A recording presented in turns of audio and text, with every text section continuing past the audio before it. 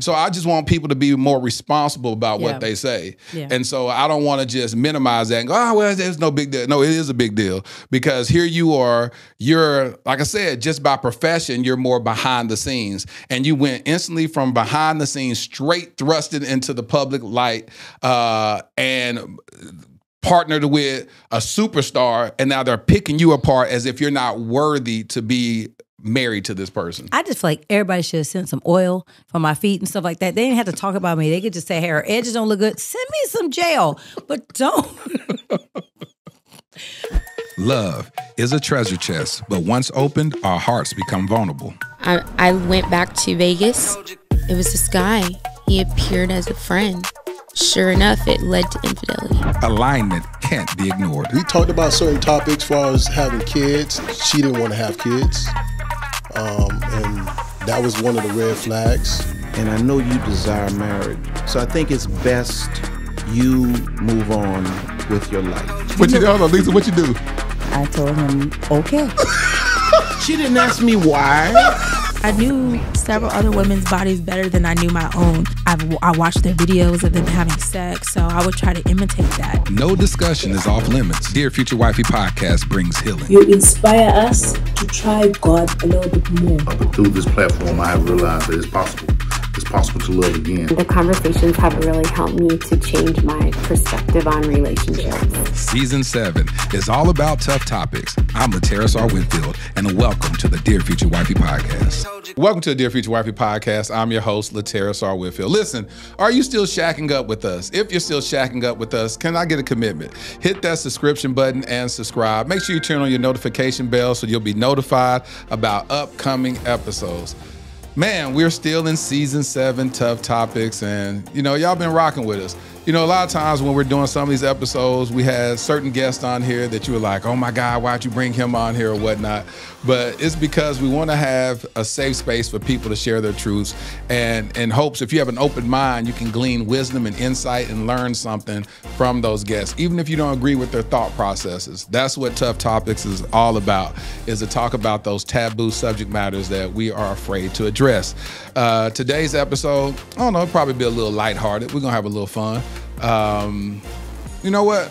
This guest needs no introduction. You know who she is. Matter of fact, we're going to introduce this amazing book that she's written where she's vulnerably sharing her story about her life. So without further ado, welcome to the Dear Future Wifey podcast. My new homie, Tameka Foster. Thank you for having me. Or do you go by Tameka Foster or Tameka Foster Raymond? Everything. Which one? I go by all of them. Which one would we call you? Really, I go by Tameka Raymond, but to social media, I'm Tameka Foster. Okay, because I noticed that on your social media it's Tameka Foster, but we're gonna say Tameka Foster. Yeah, Raymond. they was waterboarding me about my last name once I got divorced. Get rid of it. What's wrong with you? So why is that? He don't want you no more. Why? I'm like, dang. I'm like, geez. All right, give it to social media people. So why do you hold on to the last name? Well, I'm not holding on. It's just my kids. My kids are in school. It's so weird. They don't even know what last name to say. And so I just like, you know what? Let's just keep it consistent with the kids. He's my former husband, Yeah. You said, you told me something in our pre-interview that I found interesting and I could understand.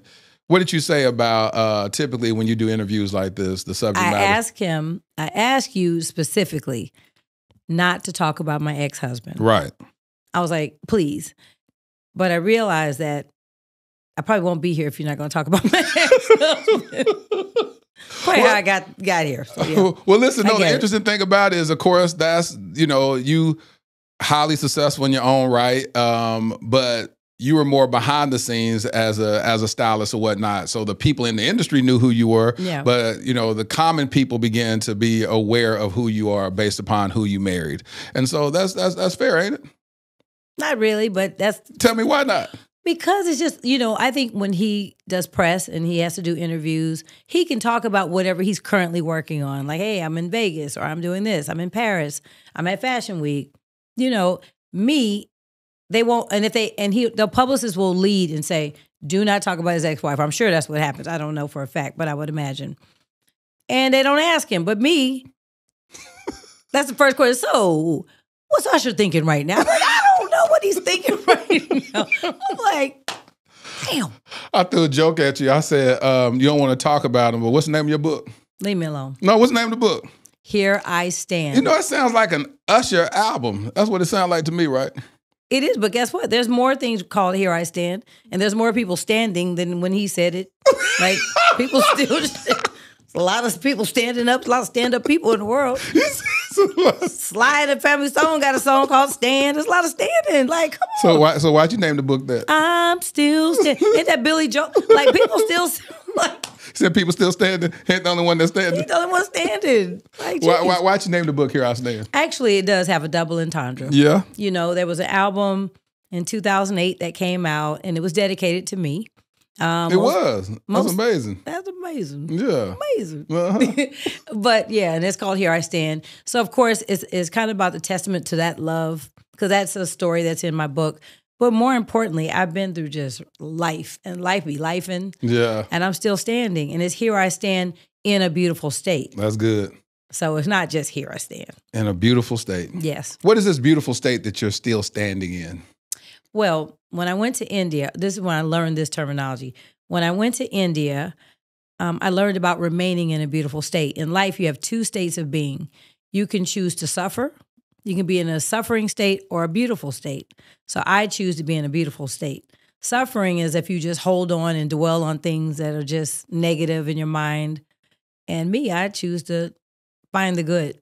That's good. That's good. Have you always been like that? Always looking for the... Oh, no. Well, you were more negative or something? I think so. I think the glass was probably half empty more than half full. You know what I mean? Number one, I'm from Oakland. We are a little aggressive, especially the women. Just a little bit, just a little bit. Yeah. We tend to be a little aggressive. People from Oakland, yeah. They've gotten more aggressive than when I was there. I'll say that. But no, seriously, I think it's just there's a defense mechanism. We're a little tough. Yeah. And the women tend to not be as soft as they should be. They're not in their soft life. Yeah.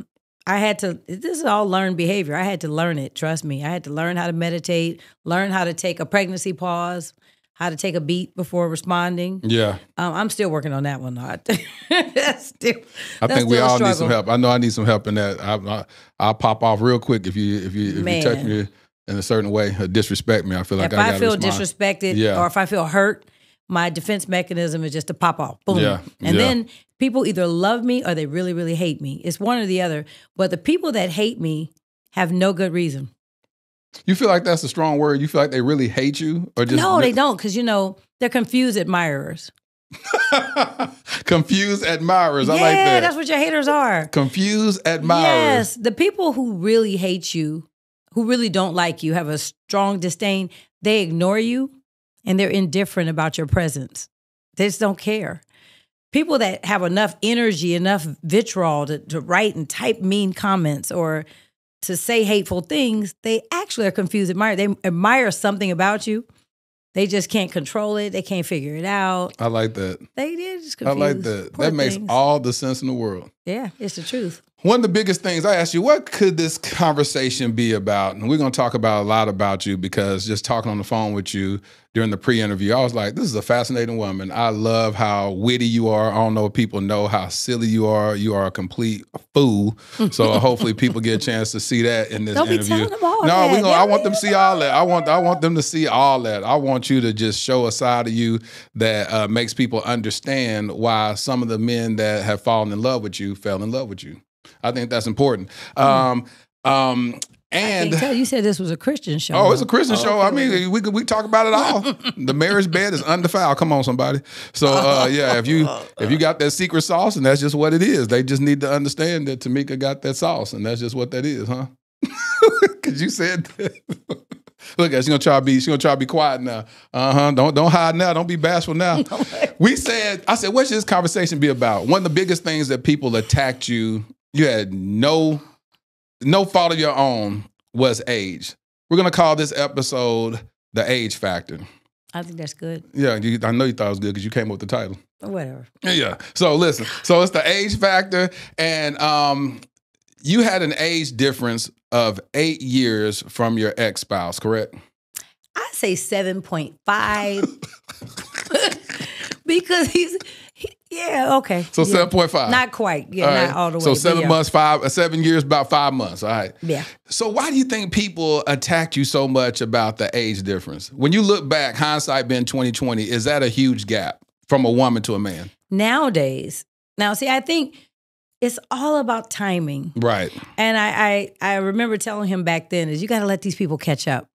They got to catch up because he was kind of a forerunner. Yeah. He had, an outlier. Yeah. You know, he was like the first kind of big name guy to get married. This is before, we had Justin Timberlake got married and Nick Cannon and J&B and Nick Cannon. Yeah. We got married first. Yeah. So he was the first heartthrob type guy that got married publicly, and the fans just weren't with it because the fans are young girls that got his posters all over the room. Yep. So they was like, wait, hate him now. Mom, tear up those tickets. And she's ugly. They was just mad at me. I was just like,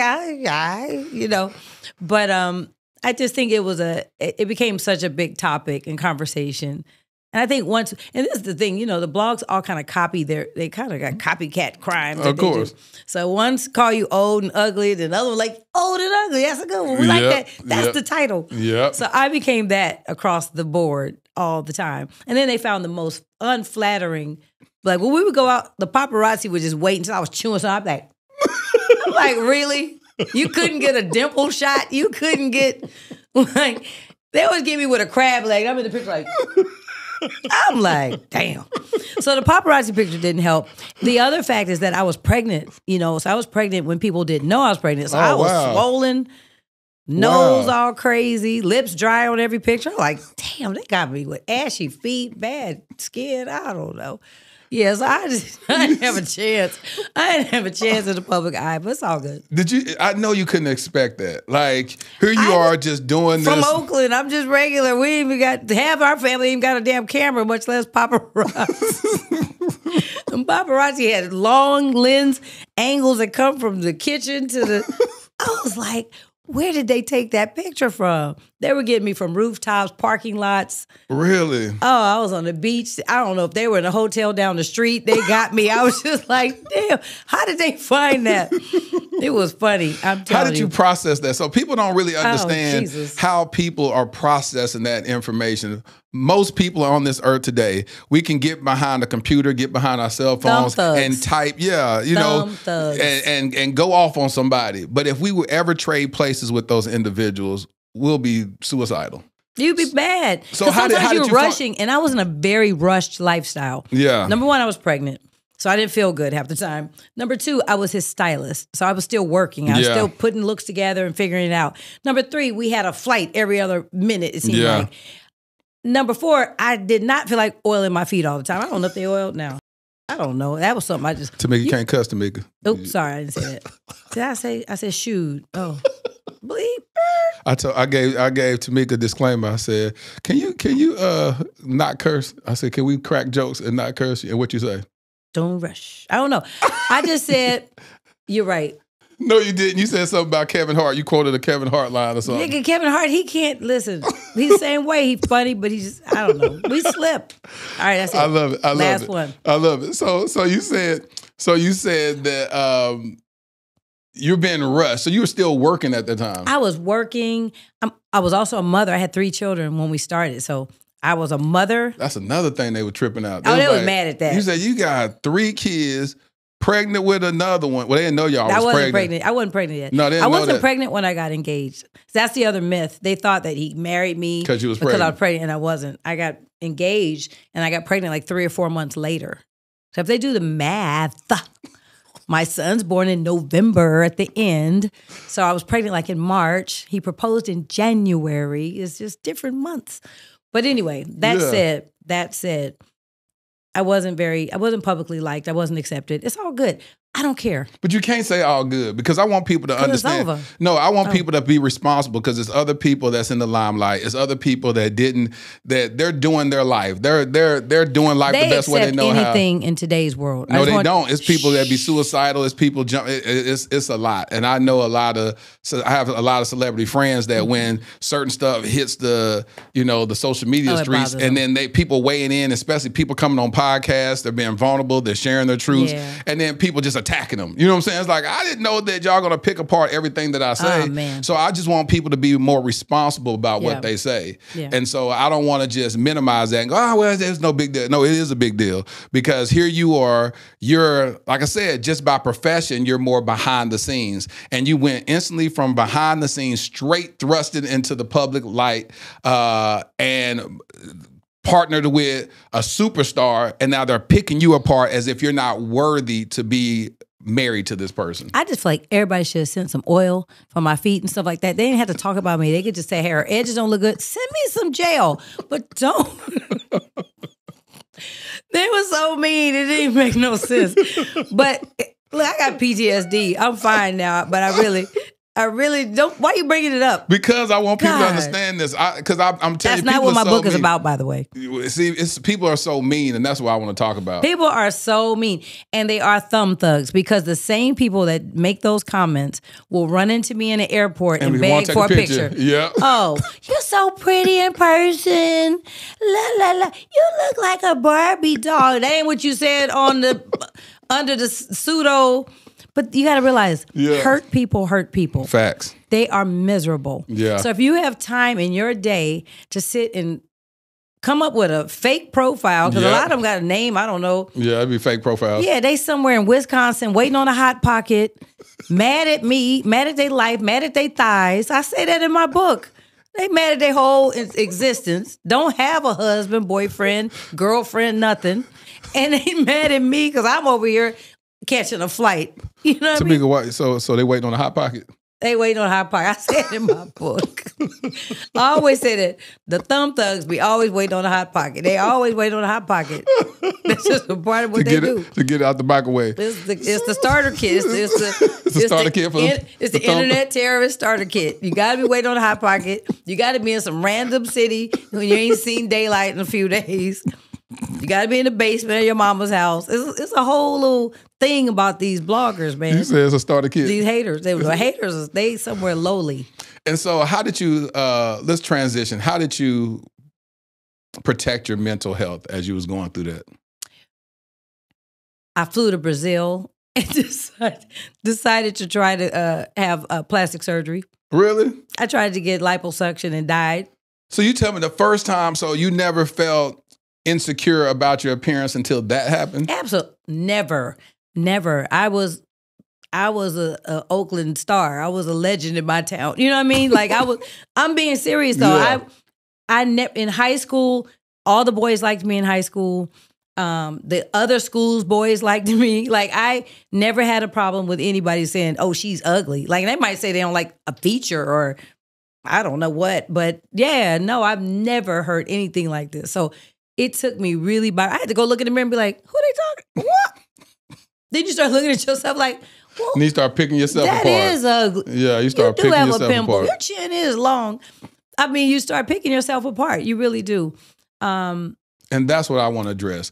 I want to address that level of responsibility. We all are responsible. The Bible says life and death are in the power of the tongue. Absolutely. And they that love it eat the fruit thereof. So that means that if I'm always spewing venom out of my mouth, destroying people, picking people apart, God's not pleased with me if I'm doing that stuff. And so at the end of the day, and as earlier, you were just, it was no big deal. I just blah, blah. But no, it started planting those seeds in your heart. You start looking at people. You start looking at, okay, maybe his ex looked like this or maybe this. And you start disqualifying yourself from what he already qualified you for.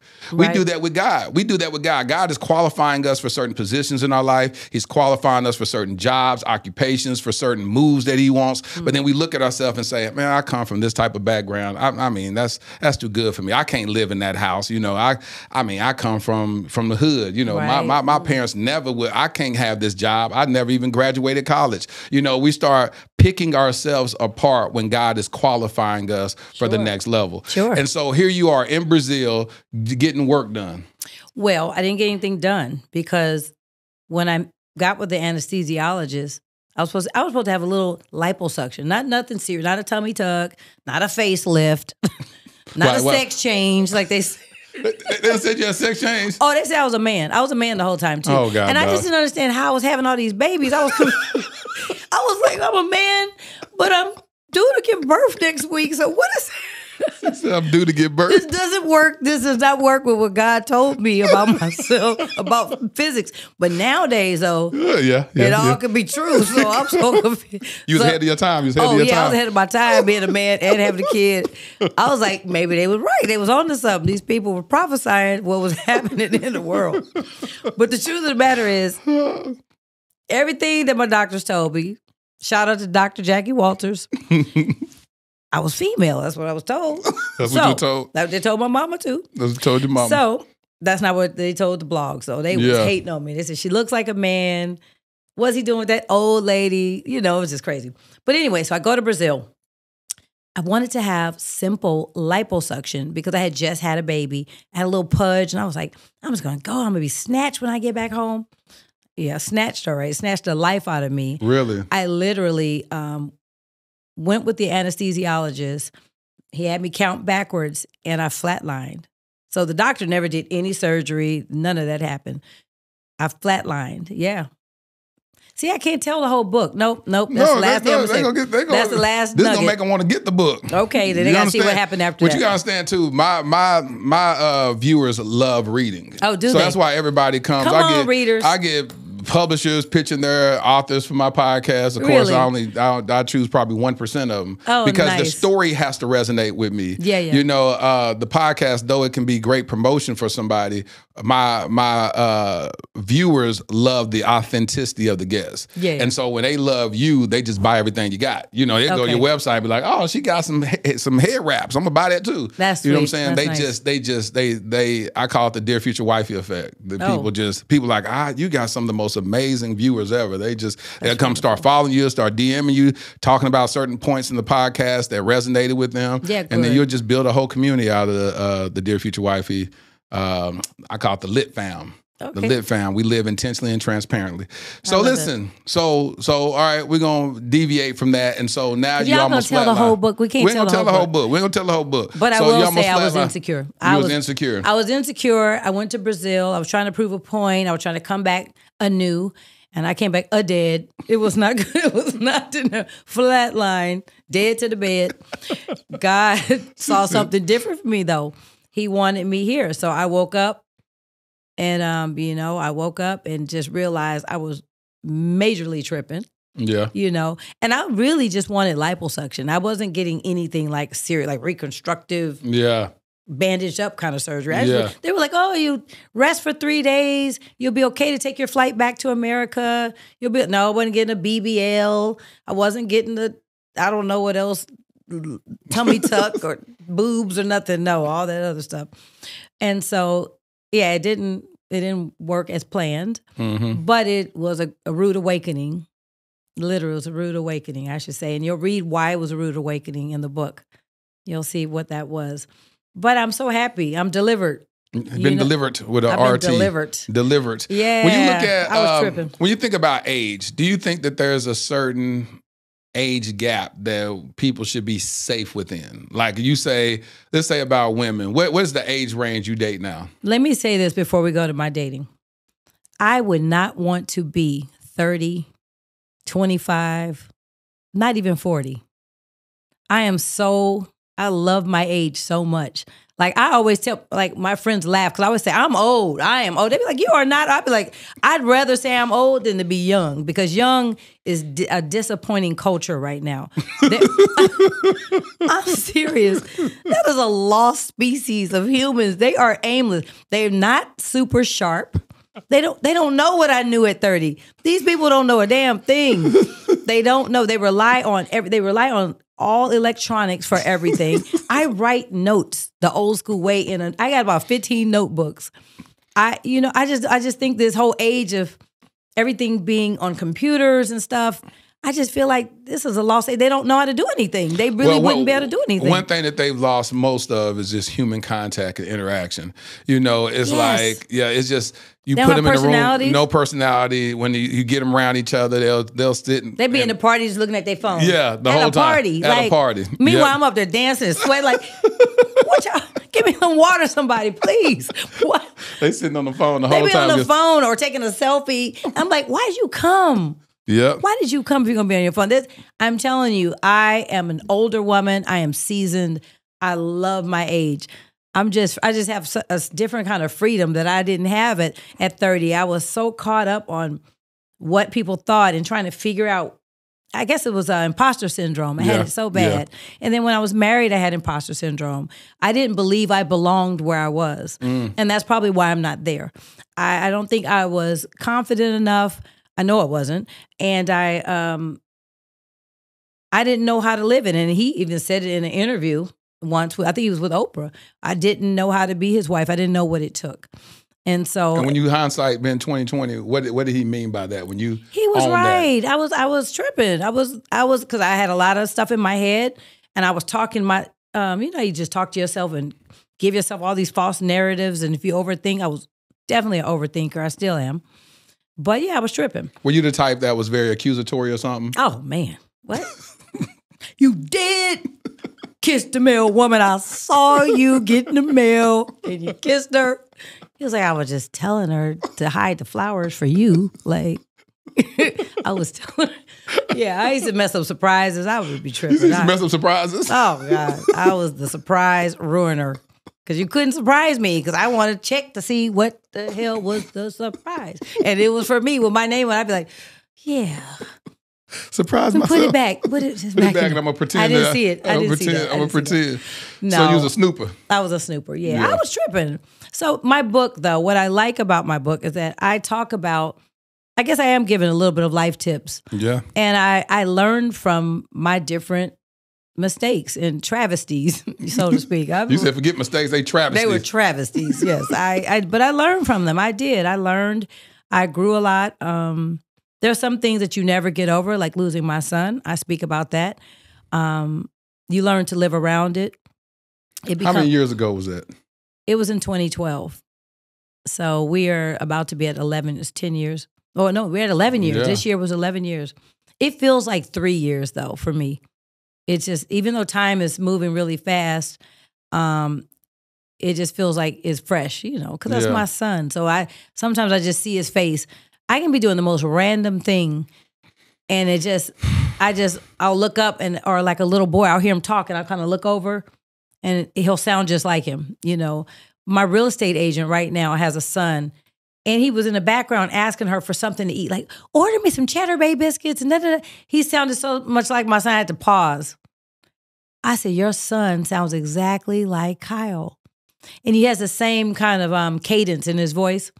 Yeah, so I'm going to use him for my cartoon. I'm doing an animated project. I love it. Well, listen, you definitely have my condolences on that, but I want people to understand what happened with your son. How old was he? Let's talk about that. My son was 11. His name was Kyle Ishmael Glover. He passed away at age 11. He was in a boating accident. He was with family. I wasn't there. I was actually out of the country at a wedding when it happened, or on a wedding trip. And he passed away at a lake called Lake Lanier, which I have a huge petition. Everybody sign, change.org, Lake Lanier. It says drain Lake Lanier, but the idea is to excavate it, clean it, survey it, and make it a more safe place for people that like to participate, but I won't ever go. It's a man-made lake. Yeah, it's a man-made lake built on top of a black town.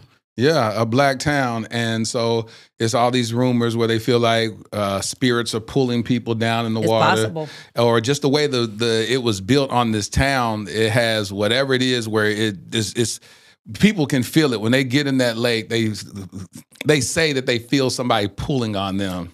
You finish like you start, right? Yeah. So they started wrong. It started wrong. It wasn't on the right, didn't have the right intentions, right, the way that they built the lake. So all the problems that they're having are probably in correlation with running the African Americans away back then. The African Americans had a thriving community. Yep. They had churches and businesses. Yep. These are probably recently freed slaves, yep, I would imagine, who were building their family and their life. And land was taken. It yep was just stolen from them. And they had to go and figure it out. Yep. They didn't give them like a contingency plan. Nope. It was like, bye. Yep. So the lake since has had over 700 deaths. One weekend had 3 deaths in one weekend. A man fell in the water and got electrocuted. How do you get electrocuted in a lake? Somebody explain to me. Yeah, no. It's the lake. So the petition is for changes to happen. I don't want to completely drain it because it is a source of water in Georgia. It's hydroelectricity that they use, you know. So obviously it's utilitarian as well. But the recreational part of it, they need to make some changes. They need to change the name, number one. Sidney Lanier was a Confederate, you know. We already know the history. I say call it Lake Kyle. Doesn't that sound good? She said, rename it after my son. That's what I'm talking about. Lake Kyle. It just has a ring to it. She said, if we're going to do it, let's go all the way. I didn't even add that to it yet, but let's add that to the petition. Lake Kyle. But truthfully, I want them to create some Kyle markers where it shows the more dangerous parts of the lake. Maybe there's a sinkhole, or maybe this is they have trees growing in the middle of the lake. So the areas where they got buildings, if they don't want to take the buildings out, can you mark that area and put buoys around it so that people can't get near it, or so that people's boats aren't changing direction? The undercurrent is pulling people down. It's just awful. So that's a. So what have you heard? Have they responded? Have you been in talks with the people? That's controlled by what, the city of? No, that's actually Army Corps. The Army Corps of Engineers control it. And I have a feeling that Georgia Power has a lot to do with it because it's hydroelectricity. Yeah. And that's like a silent partner or something, you know. I have not gotten the response that I hoped for. So, you know, I plan to turn it up a notch. You know, I'm being, you know, I'm slow to, you know, how they say, measure twice, cut once. There it is. Okay. There it is. Okay. So this is 11 years later. 11 years later. How did you deal with a loss like that? That's huge. And I heard mothers all across the world that felt your pain in that moment. How did you deal with that? You know, I sat still, I'd say, for a year. Because I didn't know what I wanted to do, but I knew I had to honor him. That's all. Because I was like, that can't be the end of his legacy. Yeah. He had a lot he was going to do. Kyle was an actor. He could sing. He wanted to be on Nickelodeon. He had all these things he had, excuse me, as dreams. So I had to figure out how to make some of these things come to fruition. So now I have an animated series that I'm working on. I would like to have it go huge, viral, and, you know, have it come to fruition. Picked up by some network or something? That would be nice because I've already got the groundwork. I got the characters built. They're beautiful. Beautiful, vibrant characters. Looks just like him. The children's book will be ready in December. So I have things I'm doing. Obviously, I'm fighting against the lake, or some would say I'm fighting for the lake because it needs to be better. So I want to make it a better place. I'm not trying to get rid of the lake. I'm not trying to hurt anybody. I'm just trying to, and guess what? They're saying nothing's wrong with the lake. That's what the locals, if there's nothing wrong with the lake, then you lose nothing in cleaning it to make the mom just be quiet, right? That's a good point. It should be quick. It's a quick cleanup. If there's nothing wrong with the lake, then just clean it then. That's a good point. All the bodies and the people that have been lost, what do they lose by doing what I'm asking? Were you able to recover the body? Of my son? Yeah. Oh, you know, no. He had a TBI. He was hit by a jet ski and he had a head injury. So he didn't recover from that. Of course. Oh no. I sat with my son for 2 weeks in the hospital. 2 weeks. Yes, absolutely. He was in a coma and his heart, and I said, doctors, do not pull anything, do not touch anything. And the rumor was they pulled the plug. That was not something I would do. I don't think I give pull the plug vibes, do I? Nah. No, I would have been straight John Q in there. It's like you'll pull the plug on the doctors. I put a plug on the whole establishment.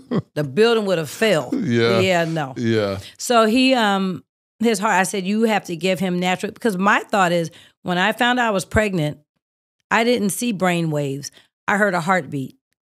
That's the first sign of pregnancy for me. So as long as his heart was beating as strongly as it was, we weren't pulling any. There was nothing going to be changed, you know.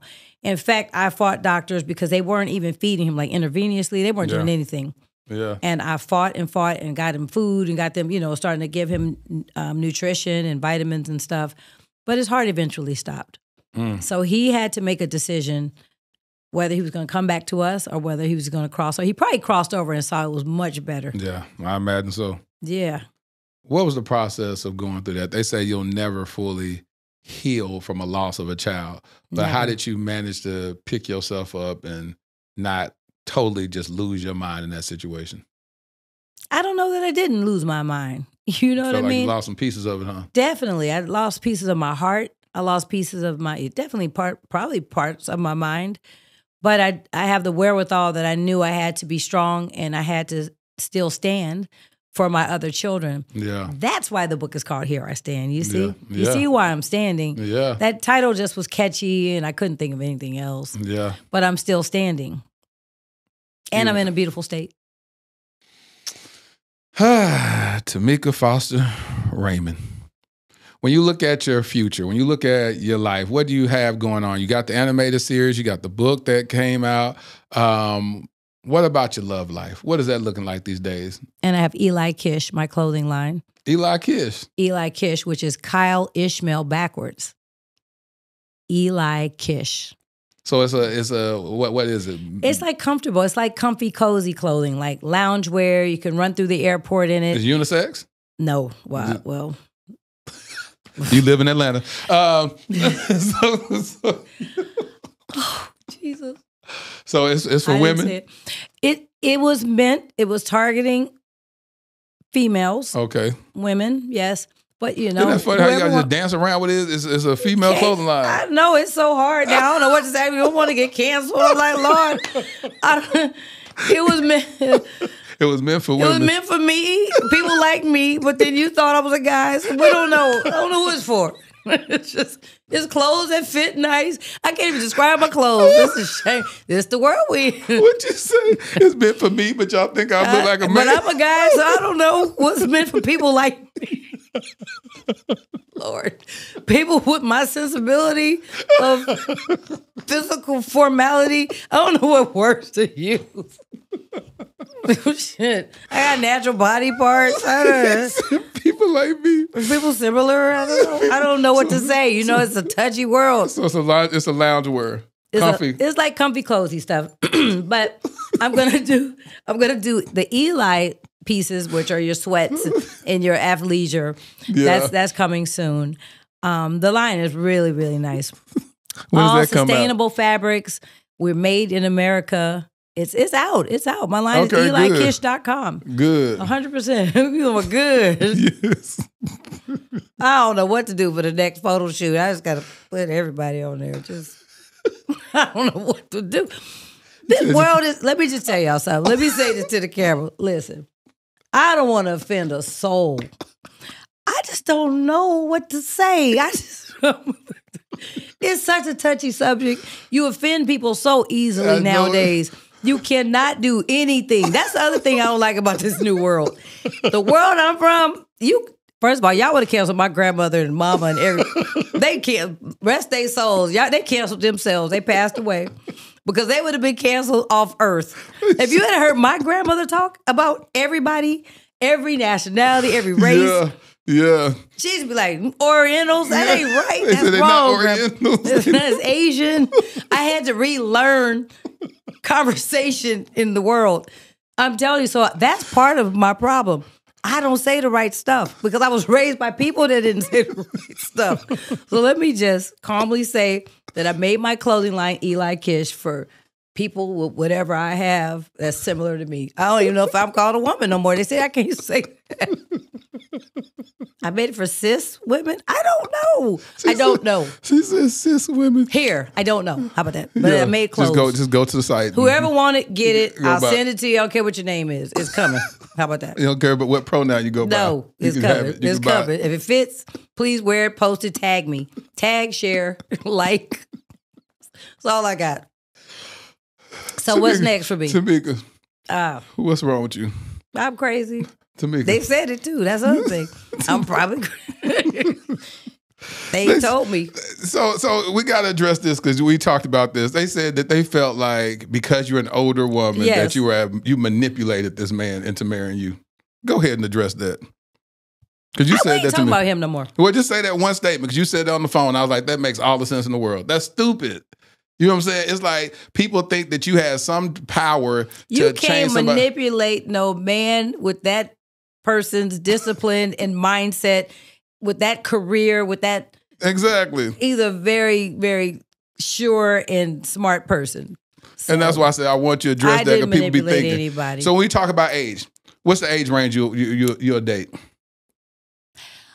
I love being older. I like to say that again. For anyone who cares. But I'd probably go a little younger. I would date a person in their 40s. Okay. I mean, I married someone in their 40s. Yeah. You know, he is. But I would date a man now, no younger than my ex-husband is, and probably no older than, I don't know, like, look, I'm getting canceled again. No older than like 60, I would say. So about 60. It's not even about the age. It's about about the the spirit. youthfulness. Yeah. They got to have a spirit. They can't talk real slow. They can't walk real slow. They got to have a little pep in their step. And because you see, I'm kind of energetic. Yeah. So although I'm older, I don't think I skew grandma. You know what I mean? And he can't skew grandpa because then that don't match Your energy. Yin to my yang. Yeah, he's got to be cool. Funny. So you said age range anywhere from, are you open about your age? Yeah. You 52? Yes, I'm 52. And so you said around what, 45? Youngest? That's the youngest because it can't be near my kids' ages. Your kids 30s. I know, but I just don't want to go anywhere in that whole ballpark. I don't even want to be nowhere near. I cannot have my son and my man standing together and it's a confusing, no. So no, I want somebody older, much older than my son. And so 45 to 60. Yeah, 45 and 60, 62-ish. Stop. No. Cut off. So, only because I think they become a little bit more too seasoned. There's too much seasoning. There's such thing as too much seasoning in your food. You can over season stuff. I ain't got no sense. And I'm hot. Forget What it. you say? Water. Man, crazy. Why you laughing? See? You ever talk about it can be too much seasoning? It can. So what if it's a youthful 70-year-old? Then that's silly, probably. You see what I'm saying? Now you looking goofy. You gonna come up, with damn cross colors on. I'll be like, now see, now you tripping.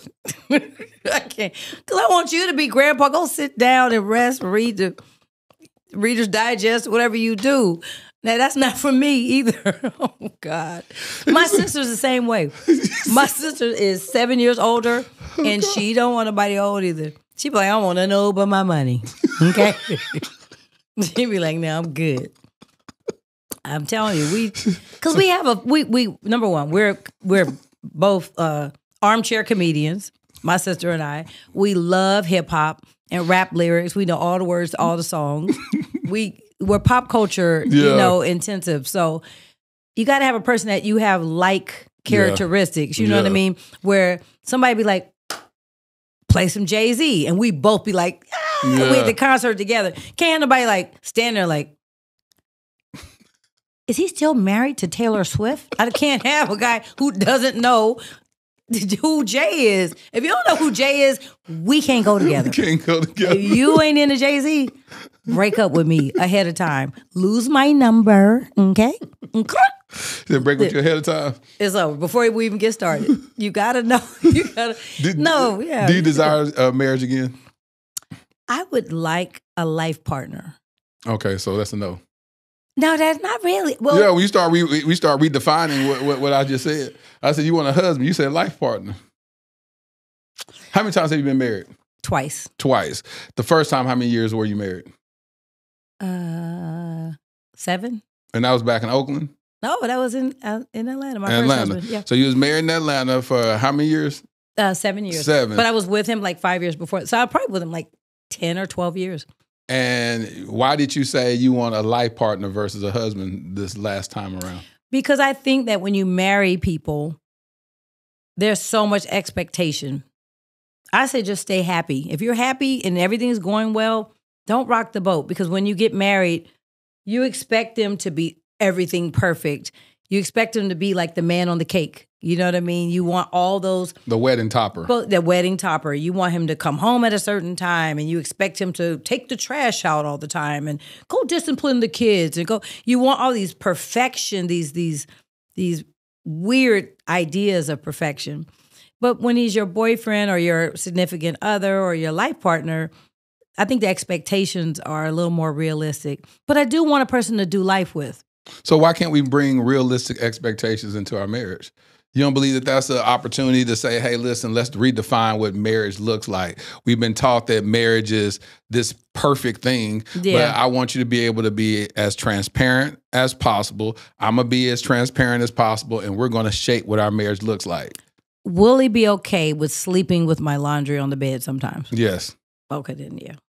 Like, probably marry somebody, because that's what he gonna have to accept the fact that everything ain't gonna be hung up on my bed all the time. It's gonna be clean. I'm not nasty. I'm not dirty in any form or fashion. In fact, I'm a germaphobe.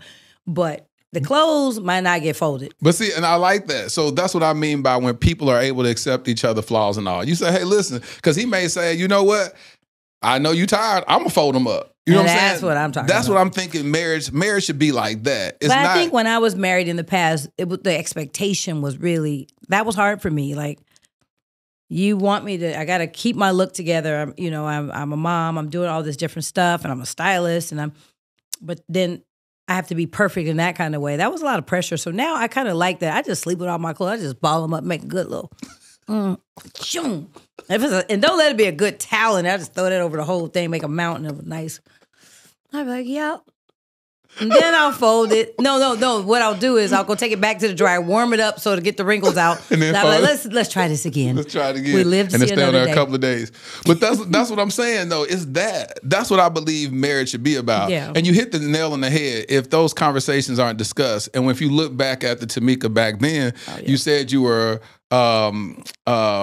you had so many insecurities, and so the version of you back then isn't the same version of you now. Let's correction. I didn't have so many insecurities. wait. Hold on. What you got? How many insecurities you have? 3, what you got? 4? A couple. It wasn't so many. Oh, I knew I was fly. I knew I had good style. I knew I had. It's a Christian show. No, but I knew I was a good girl in some ways. You knew you had what, Tameka? I had talents. I knew I made good spaghetti and stuff like that. I just wasn't sure about some things on my stomach area. I wasn't quite sure about those. No, I'm talking about all the little nagging and maybe the question, the insecurity. That's where the insecurity come out. That's just because you got disrespectful women. You got women who don't care that you married. You got women who didn't respect the boundaries of the institution. Would you marry another celebrity? Well, you don't want to get married anyway. Would you do life with another celebrity? I don't think so. That was rough. That I don't know if I'm cut out. Like, I don't even know if I'd be married now. Like, based on, like, my ex-husband is now doing shows, and they're we'd be divorced right now over that stuff. Why? Because I can't handle it. Oh, you talking about when he's singing to other women on the stage or whatever, that would be uncomfortable for you?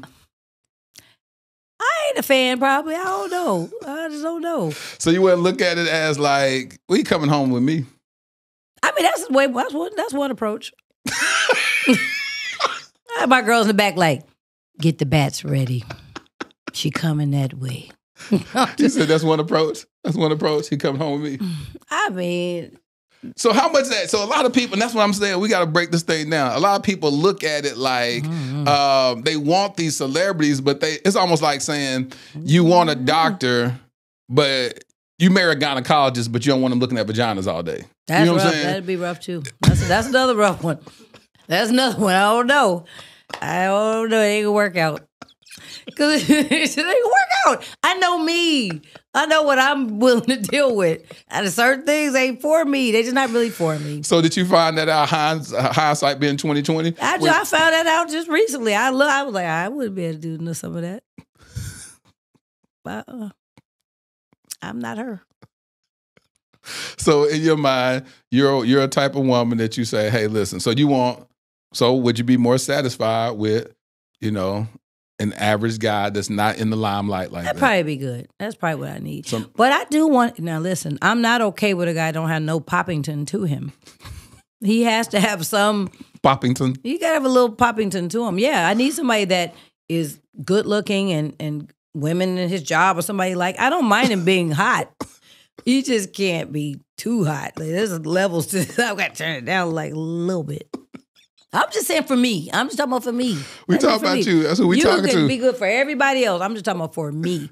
So would you want a guy that has a whole lot of social media followers where I don't mind. Where people DMing him all the time? Is that okay? Nah, what we DMing him about? Hey, yeah, no, I don't care about that. Say hi. I don't care about that.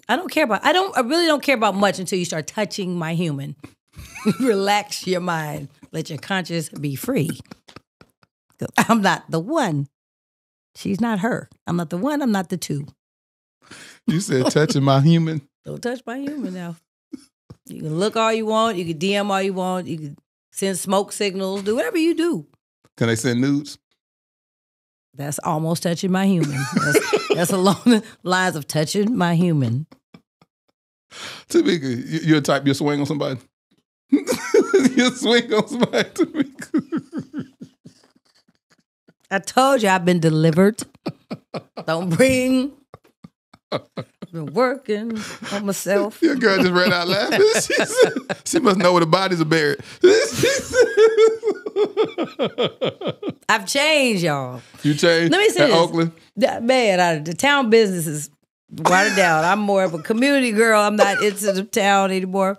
No, but honestly, it's more of a community. I've changed. No, I've changed because the old me, definitely. Yeah. Keep them heads ringing. But I've changed. I've really changed. No, honestly, because you have to remember. You see, I can't even do this with you. I quit. I'm done. This is crazy. You're a fool. No, you changed. How you changed, Mika? How you changed? Because I'm not putting my hands on them. Number one, these are natural nails. I'm not about to break my nails fighting. Yeah. You break my jewelry, anything. I don't fight. I don't got time to fight. You've been delivered. But I will hire somebody to get your ass. I do know people. I will call my cousins about your ass, though. I will, excuse me, about your butt. So you said you know you at this stage in your life where it's a certain type of guy. I've changed. You see how you've changed. Like, you're all dignified. You're all dressed up. But for real, can you imagine me? First of all, I can't do no kind of fighting, nothing that I wear these days. I don't wear clothes for fighting. They're not comfortable enough. I'm old. My knees aren't the best. So I know my limitations. I don't have time to be fighting anybody. I'm not going to fight. But I think there are levels of respect that need to be given. You know what I mean? Once you know, and when I been married, people knew that I was married. So it wasn't like a confusion about, right. So yeah, respect is really, I'm big on that. I can see that. Mm-hmm. I feel that in my spirit. You don't play with disrespect. Not too well. So do you feel hopeful out here in these dating streets? Do you feel like your person is out there? You've been married twice. A lot of women haven't even been married one time. You've been married, even your first husband. I heard that was somebody that was highly sought after in his own right. They didn't show it because they would have got it, because that's when I was still crazy. They did well hiding that one. No, he's amazing. My first husband was very successful. She said, I'm like, But he was my boyfriend in high school. We had 2 beautiful children. And he's amazing. He's really handsome, really successful. Like, I know how to pick what I know. So what's the secret, Tameka? These women want to know what's the secret. I don't know. No, you know. Ask them. You ain't become 52 and don't know nothing. You know what you're doing. What you doing, Tameka? They didn't hire me for my cooking. That's all I'm going to say.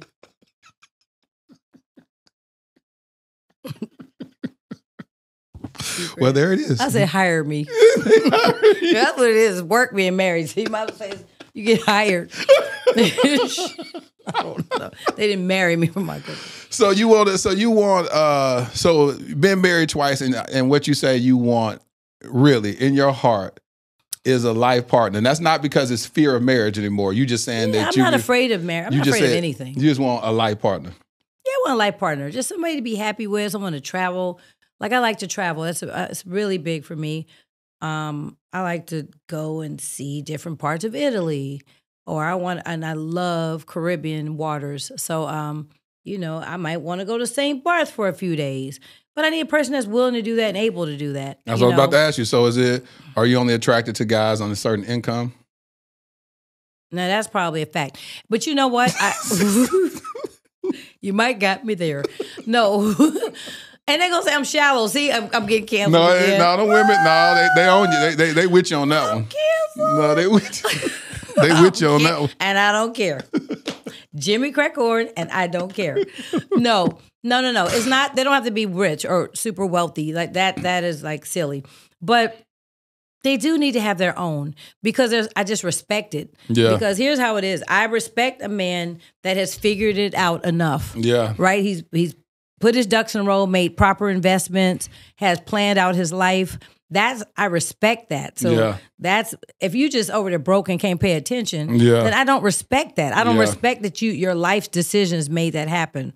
Now, I'm not saying that life won't happen. Yeah. I've been definitely broke more times than rich. Yep. That's for sure. I've gone through a lot. But I'm always on working not to be. I want it very temporary. Yeah. You know what I mean? I might go through broke moments. Me too. But I'm up. Yeah. I'm up more than I'm down, And I need a person who has that same mindset. And they got to be able to figure it out. Just like I have to figure it out. Do it scared. Figure it out.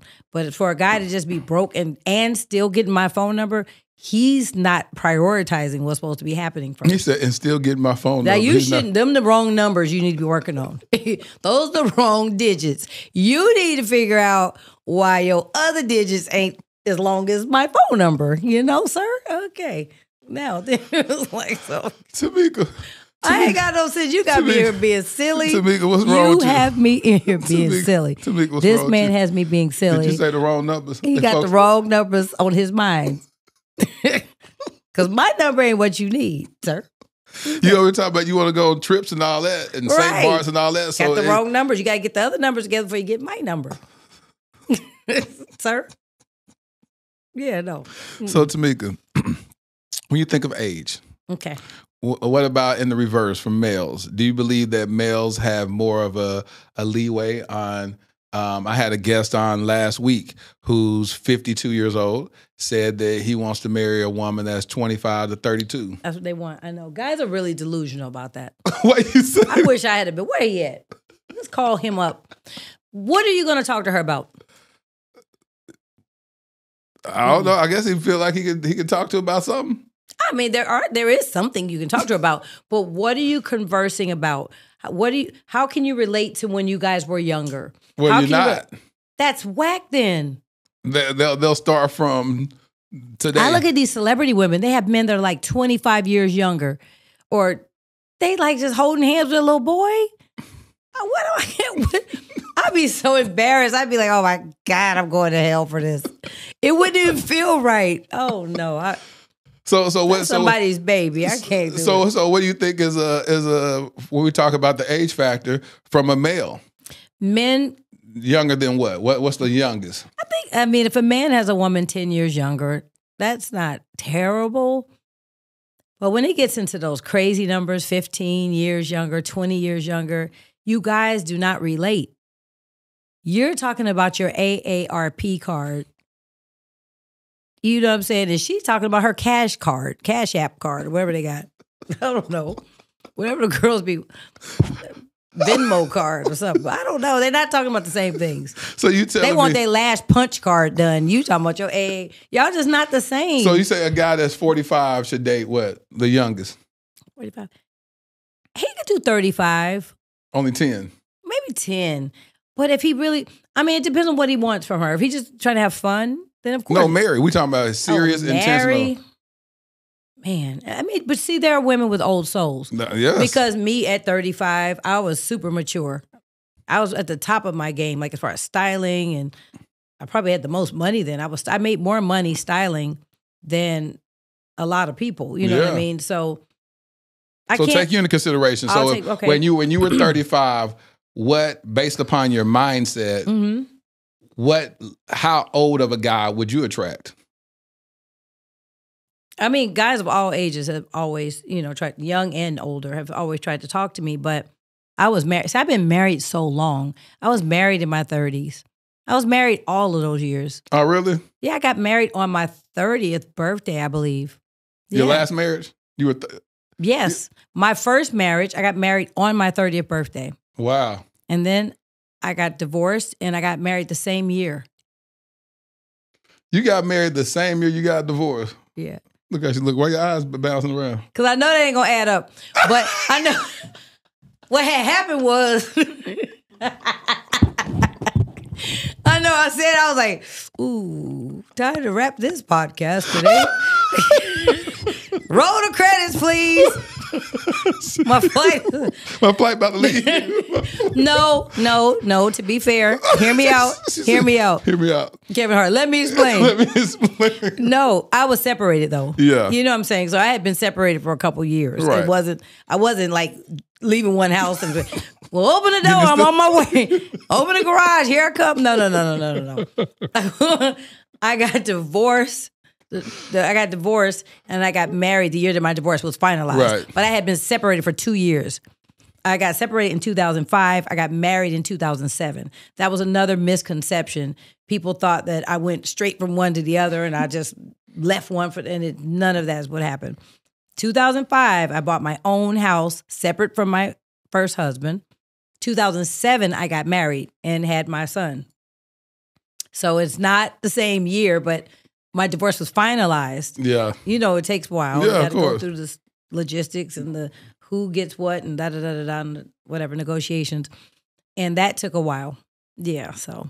You must got now I'm trying to figure you out. Mm-mm. You must got a little game. Cause like you game? Yeah, like not game as in the negative sense. I don't like cougar and I don't like the word game. Well, not because it seems like negative. You're a slickster or you're trying to get over. I hate it. No, okay, we don't use your word. Skills. You got skills. That's what you said earlier, right? You got skills. I don't think I called it skills. I don't like none of them words. Give me a word. I don't know if I like skills either. What word? Skills sounds like a promiscuous word. But I don't think that applies to me. I don't think it's a respectful word. You have talents. Did you say talents? Oh God, that's along with skill. I'm a fun, loving person. Why do people fall in love with you? I have, and I use the word love loosely. Yeah, but in general, that could be love. Yeah, any relationship, right? Friends, right? Romantically, whatever. I think I just got a personality. I got a good personality. I'm kind of fun to be around. I'm kind of life of the party. It's hard to talk about yourself. You know what I mean? But it's something that I think I do all right in some areas of my life. Because it's something about you that, like I said, you've been married twice. You were married to 2 successful men. Je ne sais quoi. That's a word you don't learn. That's the word I've been told. Period. Poo. Period. Poo. Period. Poo. Je ne sais quoi. Je ne sais quoi. Google it. My picture gonna be in there like.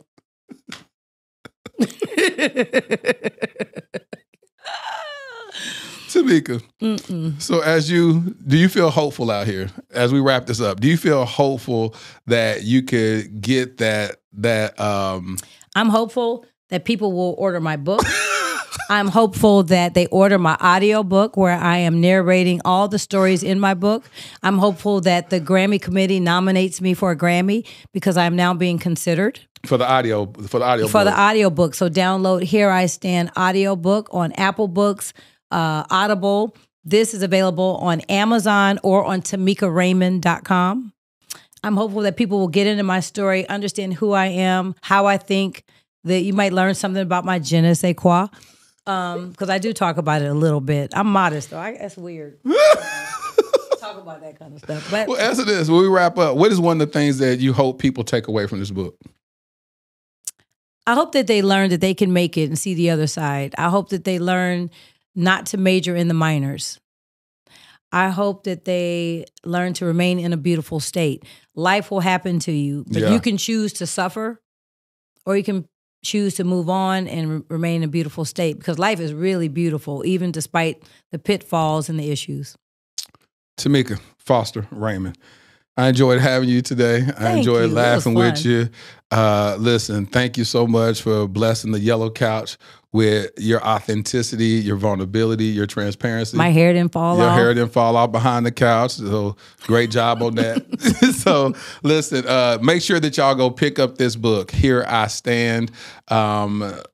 It's amazing. I love it when I get transparent people who are vulnerable and can share their truths unapologetically. And so it's been an honor to talk to you because, you know, we get a snapshot of who someone is without really getting an opportunity to talk to them.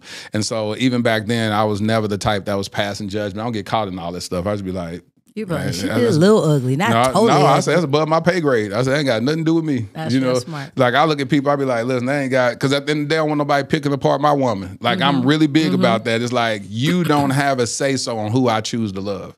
And you'll never fully understand why somebody loves somebody else.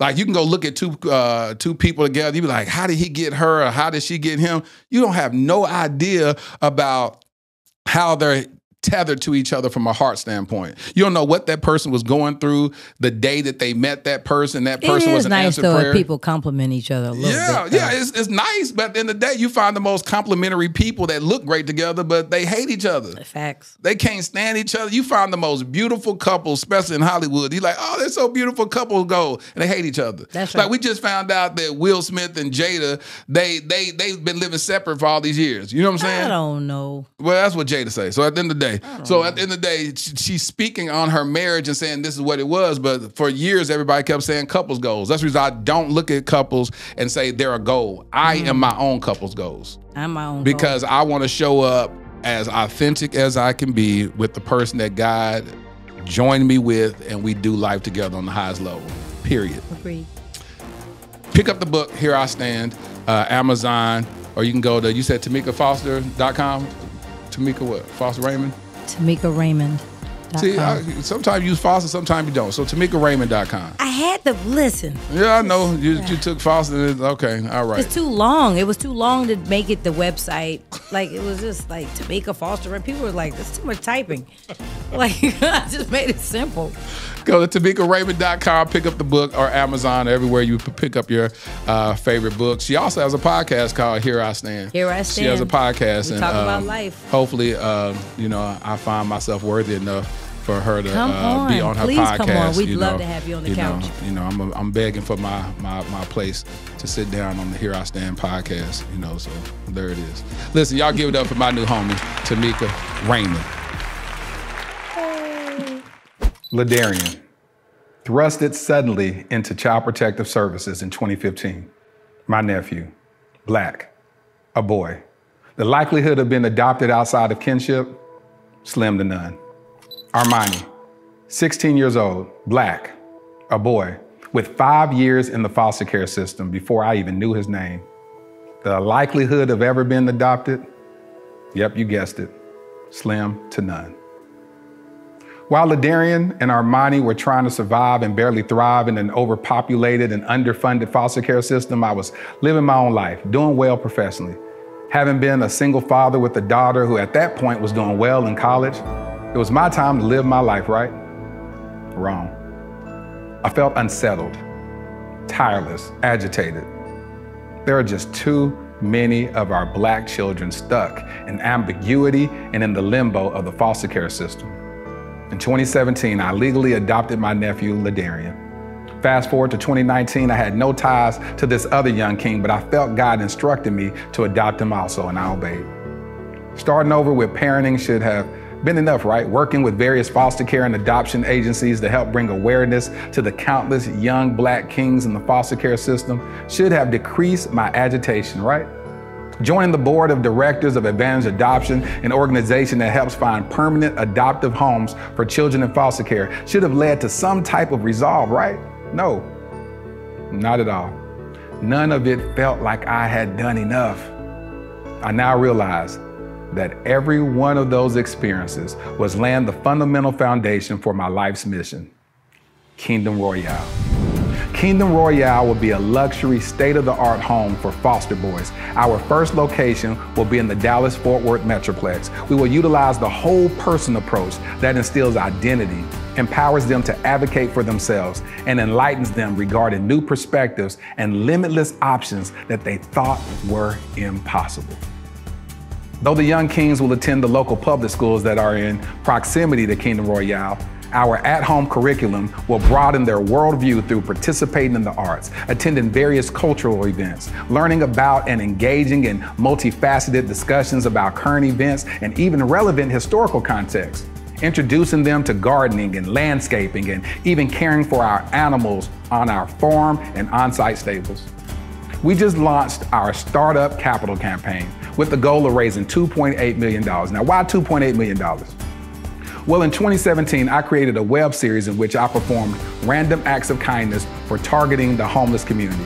One of the most notable successes was that one of the videos went viral, garnering 28 million views. However, one of my biggest regrets is that I didn't raise a single dollar to help in implementing a more sustainable plan for the homeless community. So throughout the years, with much remorse, I reflected on not maximizing that moment. I knew if at that time, just 10% of the viewers donated $1, we would have raised at least $2.8 million that could have really established long-term support for the homeless community, or at least started a long-term initiative to do so. This is my do-over. This is our new beginning. Together, we can attack this at the root by specifically helping our homeless Black boys who are already disproportionately represented in the American foster care system. I'm Lateris R. Whitfield. I've been nominated for 3 regional Emmys documenting my work with the homeless as well as my personal adoption journey. Despite those accolades, the greatest award for me is truly providing the infrastructure for a transformed life. Visit kingdomroyale.com for more details. Crown a king and make a donation today.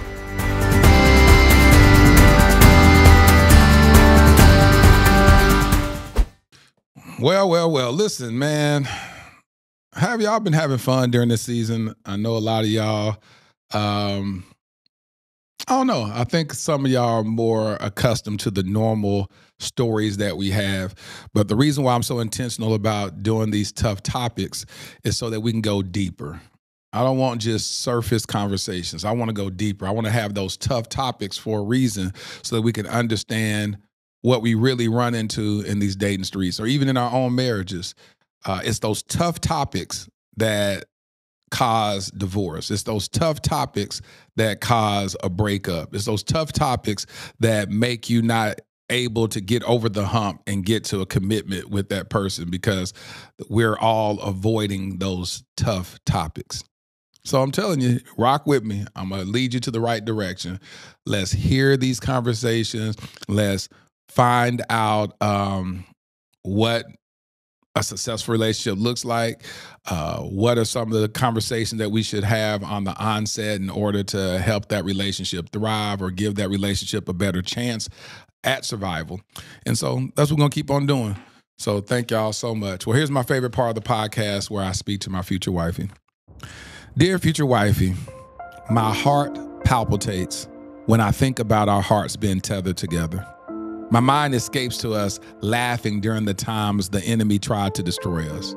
We will safeguard our minds, spirit, and bodies from the attacks from social media, marriage haters, and even family members who speak negative about our union.